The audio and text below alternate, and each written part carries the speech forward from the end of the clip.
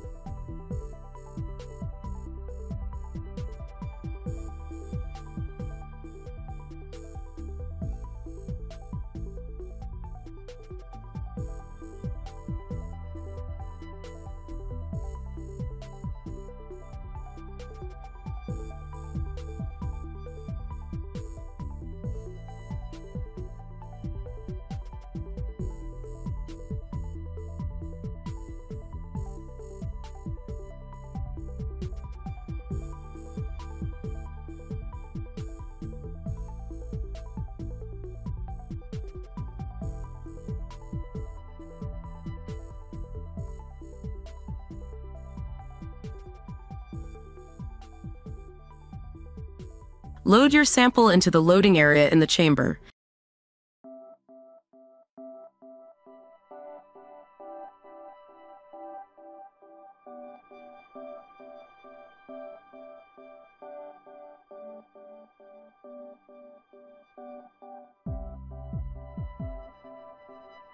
Count the cells in the 4 large squares for WBC.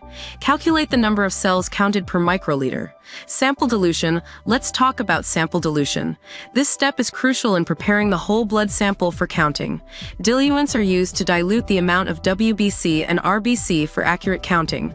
The diluents also serve to lyse the RBC and platelets. Keep in mind that the diluents will lyse WBC as well, but it takes a longer time. Calculation. Now, let's discuss the calculation process. Perform a 120 dilution. Load the sample into the chamber for WBC count. The hemocytometer contains 2 Neubauer counting chambers, each with 4 WBC counting squares, and each square contains 16 smaller squares.